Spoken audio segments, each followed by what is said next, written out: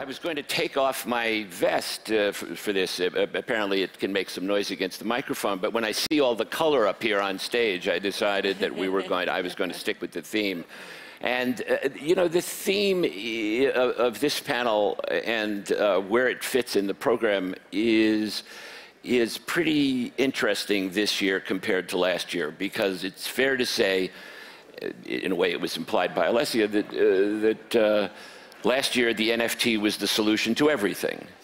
This year, I don't know, yesterday at the music panel, once again, blockchain is being described as a solution in service of a problem.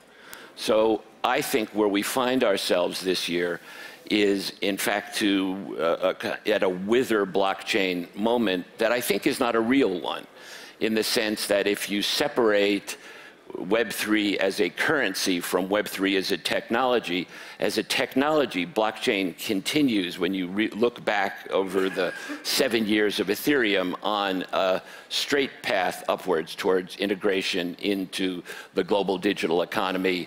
Cryptocurrencies fluctuate.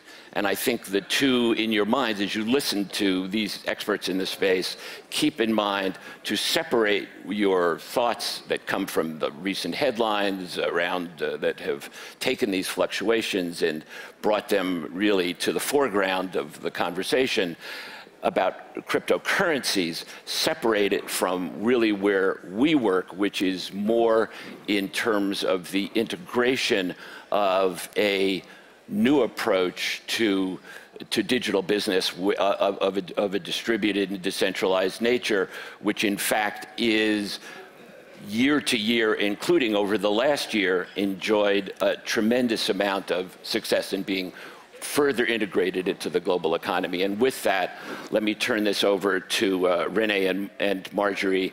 And I think it's best to start by saying that the title of the panel implies, in a way, the answer to the question. Because the title of the panel has to do with the impact of Web3. If Web3 is having an impact, then clearly it is not a solution in search of a problem, it is solving problems. So please, let me ask each of you in order, and start with you, Marjorie. How do you see Web3 as having a public goods impact? You are in the Web3 cultural impact space, I'd say it's fair to say, but how do you see it in your day-to-day life as LUKSO, having a public goods impact? Yeah, that's an amazing question, and good morning, everybody. Thank you for being awake here this morning with us. You know, I think when the whole kind of like blockchain movement started, there was this belief that it's going to solve all of the problems. Like all of a sudden, we have this thing that is going to solve everything, but the question was, how are we going to start? And I think we start facing a lot of issues because the potential of Web3 is there, but for that to actually realize, a lot of pieces need to be built. A lot of things need to happen. So I think there is a discrepancy between what you were saying, that is the public perception of a key component in decentralized systems, which is the tokenization of assets and the volatility attached to it, kind of like migrates towards the perception of the technology that, as you said, is kind of like independent of the volatility in the markets. So I think one of the things that, in my opinion, is key is understanding that we are in a long path and we are still very early in that road. And then we just need to build products. And I think the conversation is a lot around the value creation and the speculation and the opportunities of financial gain in a short term. But I think the point we're at is that we really need to build really good products. And I think that is what is missing in our space. And in terms of impact, and the impact that it will have is the stuff that we always talk about, right? It's the fact that as an user, you can be controlling of your data. As a creator, you can kind of like issue your assets by yourself. You are empowered by the fact that you are the person controlling your IP. You become the issuer of your IP. And then by nature, you can go to market globally from the beginning. So I think there's a lot of different kind of like reasons why Web3 has a massive impact. I am a national of Venezuela. I grew up in Caracas, and you know, part of my life experience at the beginning was witnessing kind of like how corrupt institutions can destroy pretty much anything on your daily life, right? I remember being 7 years old, and I was going with my mom to the bank, and the bank was intervened. So the bank didn't exist, was intervened the night before, and then the money was gone and everything was gone. So I think when you live in a society in which institutions work really well, you don't really stop to think what will happen if they are not working well. So I think we have for the first time a technology that presents a solution to a lot of issues that we're facing as a society, as part of just being in a progression in which we went from trusting God or gods to trusting, the church, to trusting the state, and now we can progress into trusting something else. And in this case, it's technology, and we hope that that trust comes from a source that is potentially less corruptible and less emotional and things like that. So I think that the question is very broad. I have like 2 views on it that impact the decisions that I do in my professional life. There is one, having witnessed my whole life how institutions can be so incredibly corrupted, and also how, as a creator or a creator of culture, you have an amazing opportunity to enter the markets in a completely new way. So for you, Web3's impact is to empower the creator community. I think one of them is the impact of the creator community, of the creator economy, and I think it's like, for the first time, having an economy that is actually run by creators and by the product of those creative goods, basically. And for you, Rene, I think somewhat different. I know that you are also involved, Celo is involved also with the creator economy in different ways. You and I were having a conversation about gaming and other things yesterday, the arts, music perhaps. But in the main, I think Celo is more involved with the way we more traditionally think about impact in public goods, having an ESG, even though Albert doesn't believe in ESG. I don't think that quote's quite fair even to Albert. I wish he'd had more time to explain it, because I don't think that's actually his view. I think he's talking about so many of the numbers that come out around ESG are actually misleading. I totally agree with Albert about that. But I think you work more specifically in and around ESG issues using Web3. Yeah, and maybe even taking a step back. I mean, in the previous panel, I mean, it's music to my ears. I think we as a society, the biggest problems we face are ultimately mass coordination problems, right? Whether it's the climate crisis, extreme poverty, and Web3. You can think of Web3 as a coordination tool, a mass coordination tool, and that's really powerful. And I think that has given a lot of folks, me included, hope that Web3 can be part of a solution. And of course, there's other elements that can be part of a solution, whether that's coming through regulation, politics, and just civic engagement. But as a technology, this is a really powerful tool set that suddenly become available. And I can go into some examples, but please. At Celo, one thing that we've been very excited about is some of the concepts around regenerative economics. There's a term now, regenerative finance, which has really taken off over the last year. And it's really, in many ways, the complete opposite of our current economic or even financial paradigm, where all the focus is on sort of just growth, right, at the expense of the resources, the environment, versus with regenerative finance, you are actually you're rewarding these or you're creating positive externalities, whether they are for the planet, whether they are for communities or even the individual. And to me, that's really powerful that we have the chance now that money is a technology. Money as sort of the way we know it hasn't really changed in the last 500, 600 years. But suddenly with Web3, it's technology, it's software. It can have really rich features, things that may have been tried here and there experimentally. I think there's some fun reading out there. For example, the Miracle of Virgil. I recommend looking that up. And so you find these, or even community currencies in different parts of the world. You find these nuggets of like, wow. What if all our money could be like that? But to date, the technology has not been there to actually roll it out at a bigger scale. And I think this is where Web3 can really come in. And so I would encourage everyone here who's new to this to approach it through that lens versus, certainly, and this was in sort of the lead into the session, there's bad actors everywhere, and certainly our industry has had their fair share, but I think that is really, only a tiny part of sort of the bigger story that is happening here. And I grew up in the East, and been through that, fall of the Berlin Wall. I've seen the early internet happening, and I feel this moment right now is potentially more impactful than those two, and that really should mean a lot. DLD is the best curated conference in the world, and hats off, really, chapeaus, as they say, to Yossi and Steffi for the way they curate these sessions. People out there are wondering, why are these guys up here? So let's take a minute and drill down on your companies that got you up here. Yes. LUKSO. Yes. 2022, 2023. Yes. Talk about your accomplishments in 22 as you see them, both the good news and maybe some of the less good news. Let's be straight up with our friends in the audience. Now that we all had dinner together last night, we're all one big family here. Be straight up. 2022, how did it go for you? And 2023, talk about your roadmap. Yeah, that's amazing. That's a great question. So we started LUKSO. We came up with the idea and started working on it in 2017. And we identified this opportunity of building a technology stack that will kind of like pack blockchain technology and put it out there for creators, brands, artists, etc., to build their own applications in the way you build applications in the web.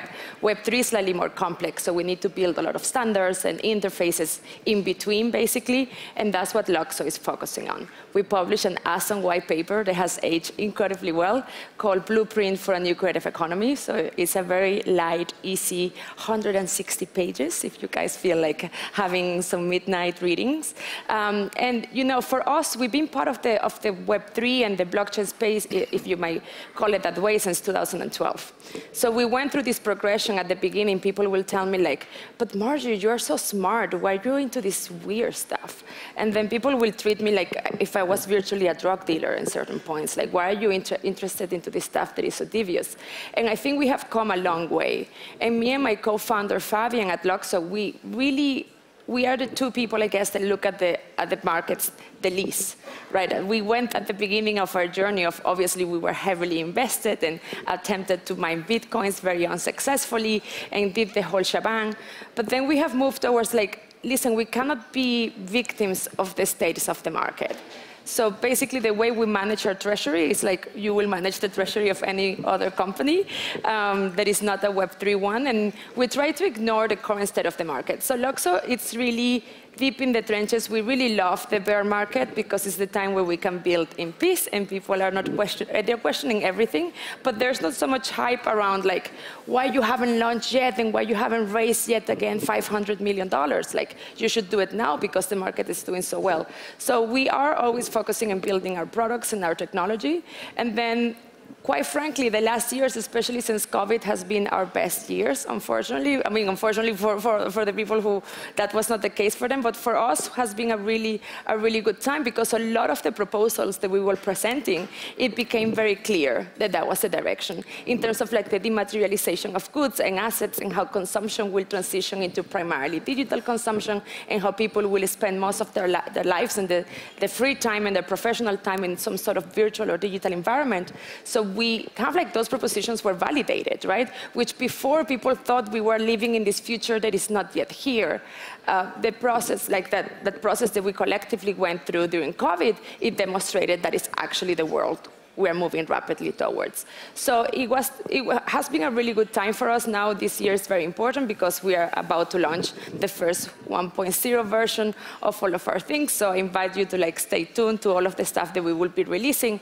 But I think, for us, we try to ignore the fact that our market is so volatile and then focus on our actual mission. And we have a very clear mission and a very clear kind of like proposition, and we are very maximalist about our beliefs, and then we just move forward with them. And if people are doubting them because the price of Bitcoin really makes them very emotional, then so be it. That's none of my business, you know? Sure. And I think the problem in our space is that when the price is going up, people think the price is gonna go up to perpetuity, and then we are all going to become trillionaires anytime soon. And then when the market crashes and things like Terra and FTX happen, people think this is the absolute end.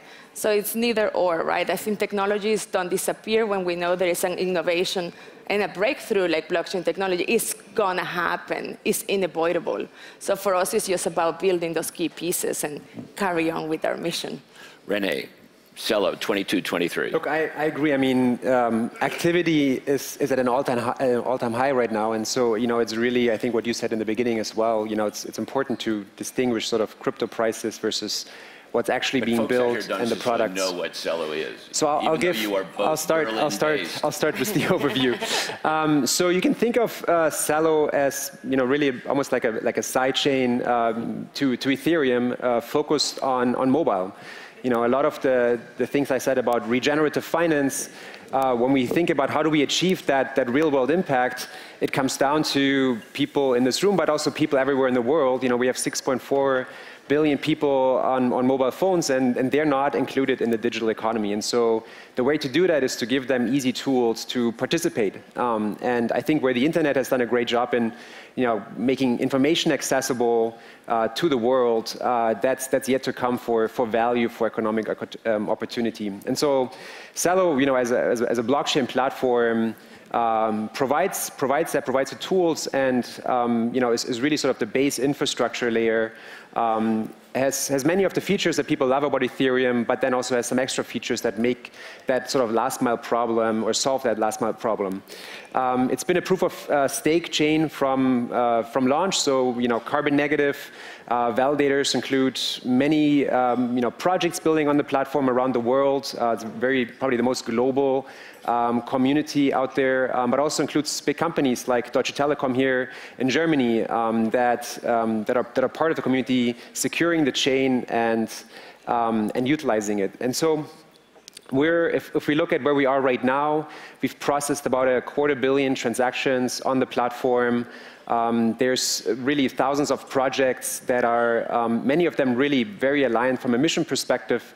Albert was up here right before. I don't know if he's still here. He invested in a project called Impact Market that's built on Celo that is, to my knowledge, the biggest global universal basic income.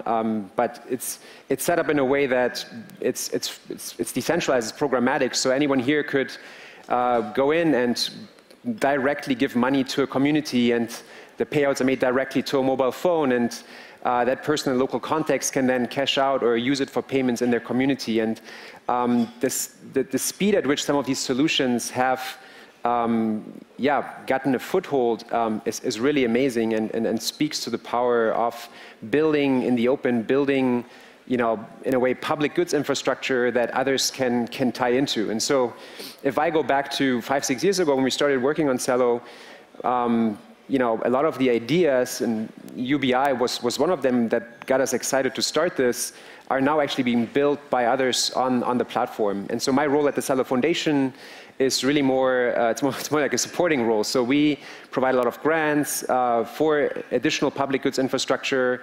We make some investments, but yeah, I go into this year, and some of the big trends I see, particularly around regenerative finance, are natural assets coming on chain. So last year there was a big push towards tokenizing carbon credits to make them programmatically usable on chain. But that's really just the tip of the iceberg.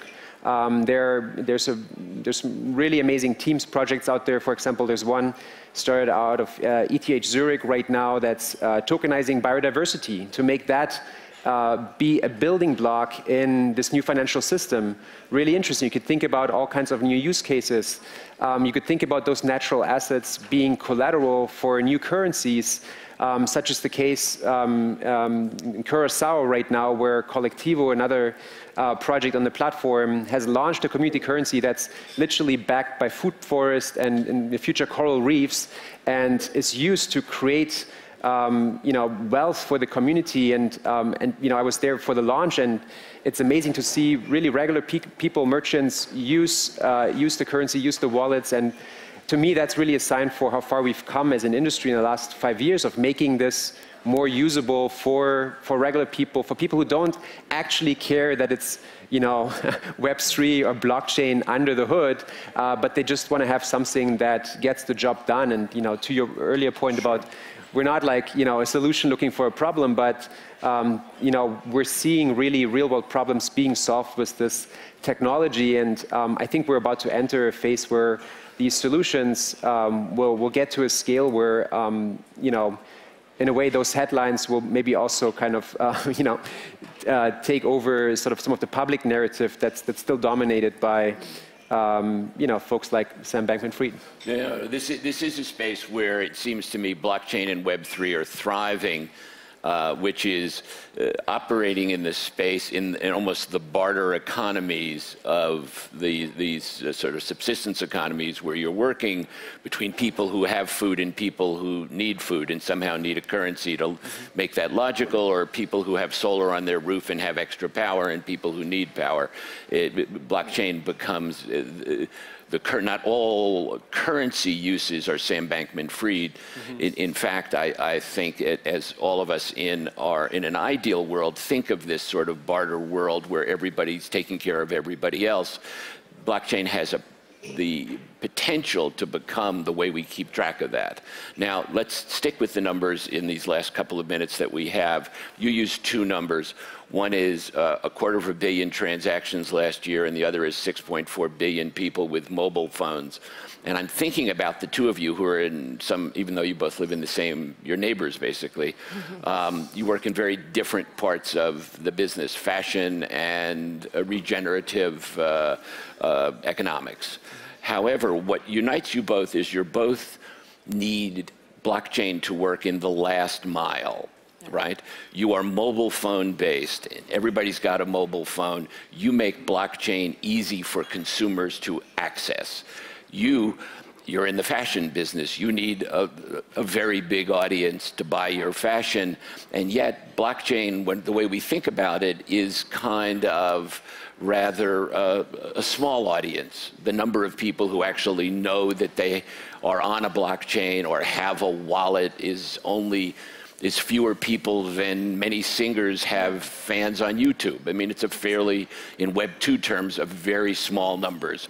How do the two of you view this, the need for Web3 to grow this last mile? I see Marcus from Deutsche Telekom sitting over there, who's got 250 million subscribers. That's a last mile. That's scale. How do the two of you see taking your companies to scale over the next, over 2023 and 2024? Yeah, no, that's an amazing question. And I think it goes back to the fact that, so far, almost all of the interfaces that we have to communicate with the blockchain, let's say, they are not really that great, and they're very difficult to use, and the user journey is complicated, and you have to do a lot of things before you can even get started. So I think it goes down to building better, more usable products. They're really user-centric and truly, truly friendly. I think the Web3 user journey is highly problematic, and nobody who is like a regular user who wants to go to an e-commerce platform and buy a pair of digital sneakers will normally go through such a hassle, right? It's not intuitive, it's not the way. And the reason why it makes so much news is because, yes, even though it's very few people, you could say maybe there's 1 million active users on chain at this point in time, which, as you said, in Web2 terms, like nobody will care, right? Or it will be a very promising young startup, and in our case, it's a huge community worth billions of dollars, is because we have that incredible value creation. And most people can identify it and subscribe to the belief that definitely the technology is going to achieve all of these amazing things. But it goes down to building better products and better interfaces. And for us at LUKSO, since the beginning, our ethos and our motto is around the creator economy, because it's the industry and the space that me and my co-founder, we both met when we were both in design school in Weimar. It's the stuff that we're passionate about. But I think it just goes down to, like, people need to be excited about using these applications. People need to be excited about the consequences of using these applications. And then the fact that it's Web3, that it's blockchain, that it's proof of stake, that all of that shebang, nobody will care. Like, most of us don't understand half of the things that we utilize on a daily basis. We are in absolute ignorance about most of the infrastructure around us, and we still were able to act in this world and engage, right? And right now, unfortunately, in blockchains, like, people really need to dig deep and become some sort of like pseudo experts before they can get started. And I'm going to take the privilege of the chair to answer the question on Rene's behalf. Yeah. Because I see Steffi out of the corner of my eye, and it's a little like at the Oscars when the orchestra starts playing. They want you to wrap it up. But on your behalf, let me say this. Sitting where I sit at ConsenSys, and we are a company very much baked into from the founder of Ethereum, baked into the infrastructure of Web3, we love Celo. We love Celo, as you should, because if you care at all to keep track of this industry, the brilliance of being built in relation to the 6.4 billion mobile economy that's out there is perhaps one of our best, and maybe our best, opportunity, I think, to conquer the last mile and find genuine scale in our space. And with that, I say thank you all for your patience. Thank you.